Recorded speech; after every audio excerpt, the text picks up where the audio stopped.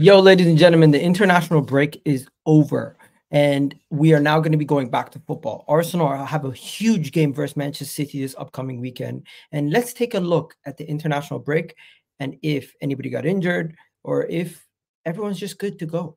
So let's find out what we got. Let's find out what we got because I think this international break, to me, has been a success for Arsenal, and let me tell you why. I'm going to show you guys in a second the breakdown of how everything happened during this international break and who's available off the back of it. So, first, Mikel Arteta gave these guys one plan and one plan only: come back fully fit. And some of these guys, they've done that. For example, William Saliba. William Saliba had 2 games. William Saliba had 2 games for France where he was used for 90 minutes versus Chile and he was an unused substitute versus Germany. And also, William Saliba and Didier Deschamps do not get on. Didier Deschamps came out with some statements talking about William Saliba, and I'm just gonna read to you guys what Didier Deschamps said about Saliba. I have it here on my phone, just so I can show you guys. Actually, you know what? I might bring it on the screen also. He said, Didier Deschamps on Saliba. He's having a good season, but he does things that I don't like so much. For France, he has limited game time, but when he plays, he is necessarily gone well. The heritage does not favor him at the moment, but he is here. He said. Upamecano has had game time. Perhaps William Saliba has had less, with certain players making sure to preserve because it can be so what a little blockage in the this guy's just waffling and don't have any concerns with game time with Saliba. He had less time, so doesn't allow him to be very calm. Basically, he's just talking shit. The guy's chatting shit, and I'm just gonna show you guys what I mean. Because in my opinion, Didier Deschamps is a clown, and he doesn't deserve a defender like William Saliba. The way that he talks about Saliba, saying heritage is not on his side, blah blah blah blah, chatting all this shit about Saliba.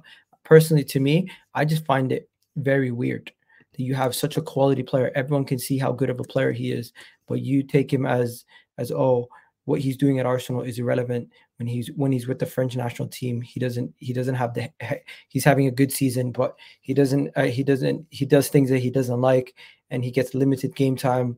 And this line right here really pissed me off. The heritage doesn't favor him. So you can pause the video right there and read the rest of this. I'm gonna have to keep it moving, guys. So let's go to the next player. The next player is, of course, what do you call it? Trossard. Trossard played 60 minutes versus England and 45 minutes versus Ireland. He didn't really get a good opportunity to what do you call it? Show his best, in my opinion, because he was playing limited game time versus Ireland. But against England, he played a good amount of minutes and he looked good. But overall, it is what it is. As long as he comes back healthy, fit, and available, that's all that matters to me. And next, Zinchenko. Zinchenko has stamped his ticket to the Euros, Euro 2020. He had a playoff final. He beat Ireland. Then he beat Bosnia. And overall, they've now gone to the Euros. And big up Zinchenko, captaining the side also, playing 26 minutes in the opening game and playing 76 minutes in the second game. Just goes to show you that they rested him for the final game. And also, they didn't want to pick up that second yellow to get sent off. Also, surprisingly, Martin Ødegaard actually played, ladies and gentlemen. He played versus Slovenia and I think that's Czech Republic. Yes. So he played 79 minutes for Slovenia and 86 minutes in pointless friendlies. But you know what the good thing is? He did not get injured, thankfully. So we gotta be happy that he didn't get injured, and he's still ready and available for that Man City game. Let's go to the next one.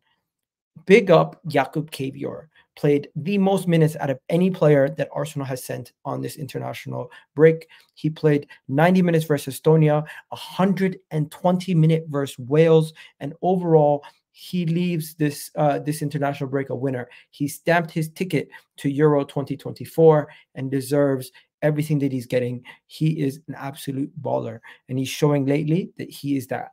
David Raya. Although David Raya saved Arsenal recently in the penalty shootout For Spain, he is nowhere near the #1 spot yet. He might be number 2, but he's not. He's nowhere near number 1. He played only 45 minutes versus Colombia, and for Brazil in a 3-3 game, he was on the bench and was an unused substitute. Of course, you don't see goalkeepers get substituted often, but he got substituted at halftime. Then you also have Declan Rice. Declan Rice was the captain for England in the game versus Belgium, and of course, he played 90 minutes in both games. What is Southgate doing? I have no idea. But Declan Rice clearly wanted to play to get his 50th cap for England. So you know what? If he wants to play, as long as he comes back fit and available, good for him. Keeps his energy ready for that game against City. And he had a good game versus Brazil, as even though the rest of the team was shocking. And versus Belgium, steady Eddie. That's what he always is. 7 or 8 out of 10. 7 or 6 out of 7 out of 10s every game. Now Kai Havertz. Kai Havertz absolutely balled out versus France, ladies and gentlemen. Kai Havertz absolutely balled out, got a goal, was integral to almost everything that was being set up by the German national team. He's earned his place back into the team, and this German kit looks pretty fire too. Versus Netherlands, I didn't really watch that game, but he did play 73 minutes. And yeah, that's pretty much it. Arsenal's lucky that we didn't get any injuries. As you can see here, I know I didn't miss anybody or anybody in the under 21s I didn't mention, but yeah.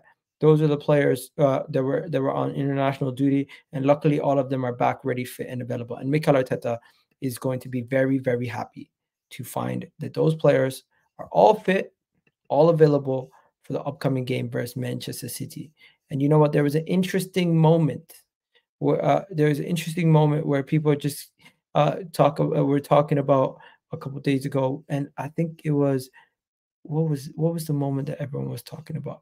It was the fact that John Stones was asked something.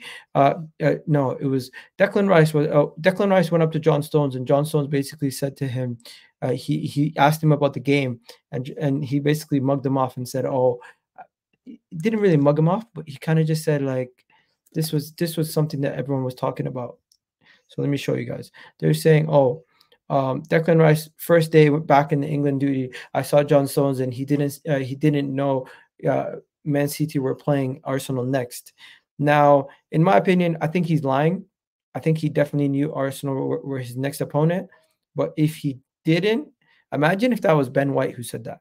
The criticism and slander he would have got. But yeah, long story short, John Stones tried to say, "Oh, I didn't know we were playing you next," and people are saying this is elite mentality. He doesn't rate Arsenal, blah, blah, blah. But to me, it's just, it is what it is. It is what it is. The man's just chatting shit. And then yeah, I think that is pretty much it. Is there anything else that I wanted to show you guys before we move on? Is there anything else that I want to show you guys? Oh yeah, the Euros 2024 draw is fully out and complete. These are the 4 teams.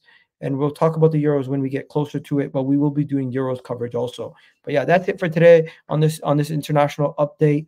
And I hope you guys enjoyed this video. Hope you guys want more of these videos whenever we do international breaks. I can give you guys updates on everything going around with Arsenal. And yeah, I'm out of here, people.